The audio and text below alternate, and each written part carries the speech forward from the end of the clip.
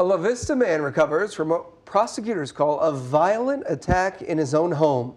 Now, 4 suspects face multiple felonies, including assault, kidnapping, and robbery. This morning, a Sarpy County judge set their bond at $500,000. KETV News Watch 7's Kaylee Sarpy has the details.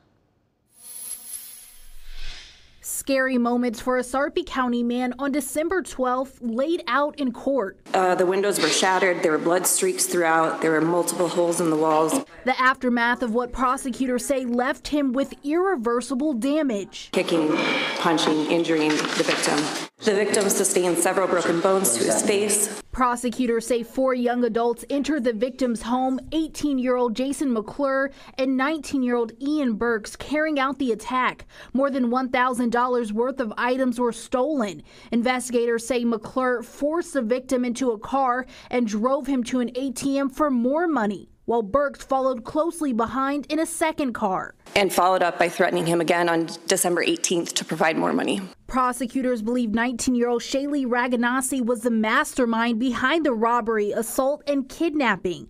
18-year-old Delaney Ritzlaff also allegedly played a key role. This particular defendant kind of launched the whole thing when her and her friend decided to get on secretbenefits.com and look for a man to get money from. Prosecutors say when the victim attempted to end the arrangement, the crime was set into motion. It's a case that officials say resembles one in Ida County, Iowa, involving all 4 suspects. I don't know if the warrant has been issued yet, but it's in the process. I received that information from law enforcement this morning. Kaylee Sarpy, KETV News Watch 7.